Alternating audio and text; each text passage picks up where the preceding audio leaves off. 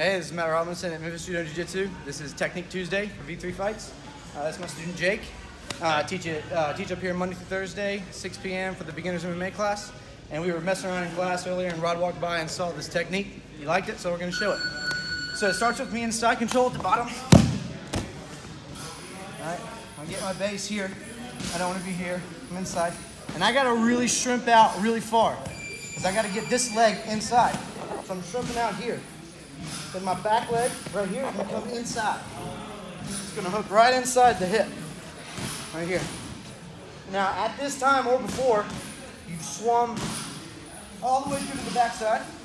Then I'm going to push up with my leg, his body, take the back. And you're controlling it there.